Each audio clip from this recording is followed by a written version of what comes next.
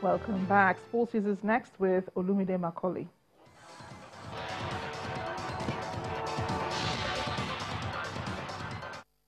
Thank you, Amarachi. Hello and welcome to Sports News. The Agege Stadium has hosted its first round of matches today as football action continues in the Lagos preliminaries of the Channels International Kids Cup Season 11.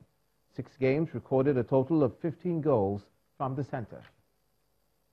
The start of this one, yes, that is the whistle, and kicking us off, Unilag Staff School. They are in white and grey. Kicking off proceedings are the champions of the maiden edition, the University of Lagos Staff School, up against Supreme Education Foundation.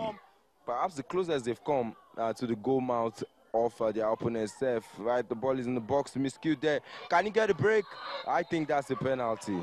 And also concentrating, battle of wits right here as he steps up. It's a short run up. Captain Fantastic, Okarachi Diebere, scored a brace to take Unilag to the next round. The Channels International Kids Cup, and it goes the way of University of Lagos Staff School. Left wing, anyone to aim at in the box, 2 outside the box. Can he find any of them? He can't.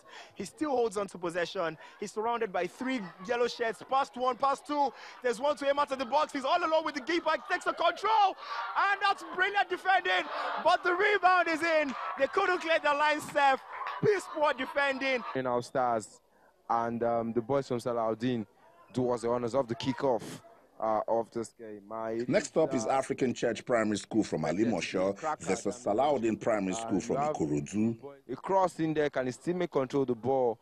Danger not averted. He passes to Wu. No one got a shot there, but the goalkeeper, he couldn't hold on to it.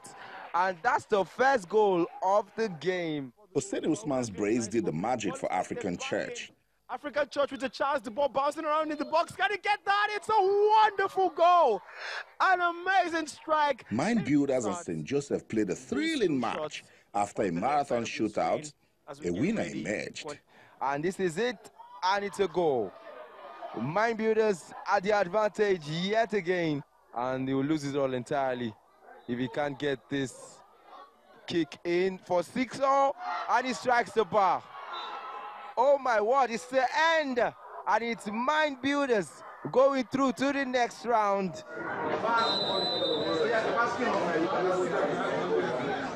Dunman records the biggest win of the day, thrashing Ralph Williams 4-0.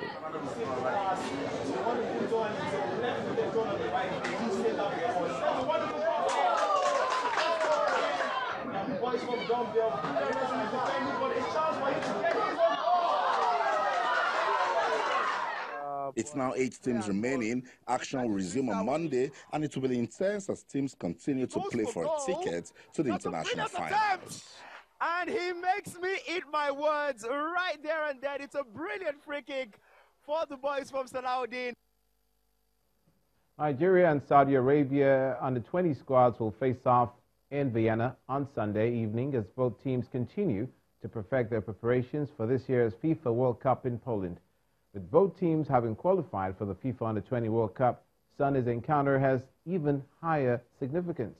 The match will take place at the Sportschule Lindebrunn in Vienna, capital of Austria, according to the team administrator, Aliyu Ibrahim Lawal.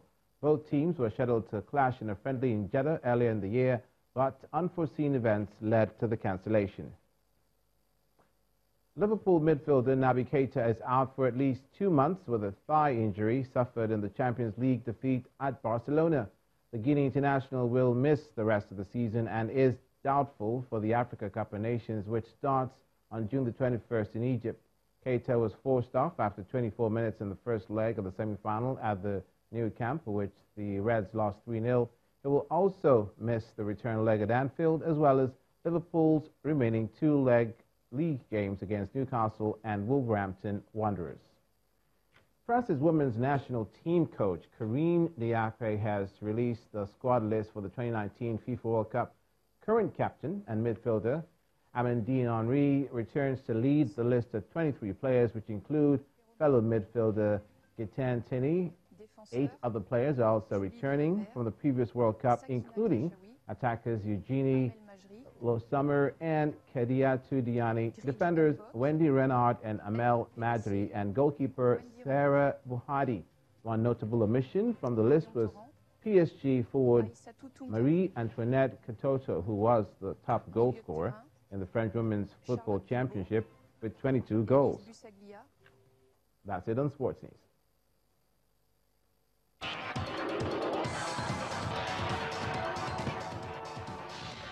And on entertainment news, 2 leading music acts in Nigeria quit their record labels. Here's Mayowa Gundele with details and more.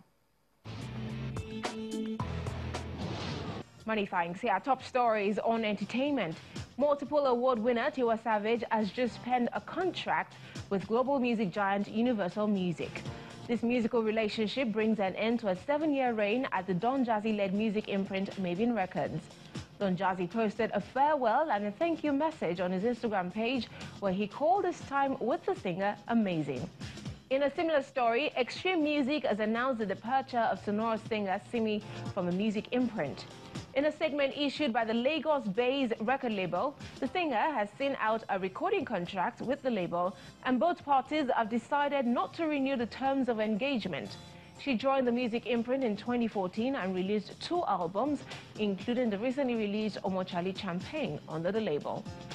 Singers Yinka Davies and Gloria Ibru's South African-based multi-instrumentalist Hunle Ayo and acclaimed dancer Kathy headlined a jazz music appreciation event in Lagos as the world celebrates the World International Jazz Day. The event, which was hosted by the United States Consul General John Bray at his residence, features live jazz music performances and music from other genres with strong jazz influence.